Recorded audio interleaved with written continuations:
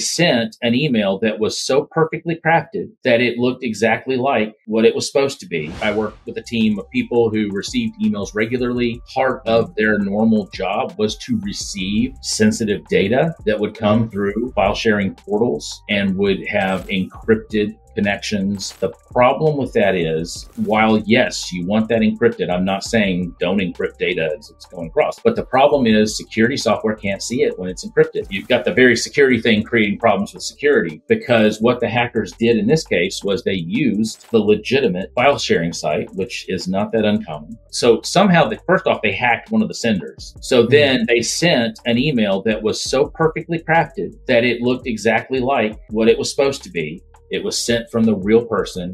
It had a link to the real file share site they always used. And then once you got to that file share site is where the payload was. And so our team couldn't even tell if it was real or fake because we couldn't see into it without opening the link, right? So that's what I mean by encrypted email. While it's I get you, yeah. It also creates its own problem.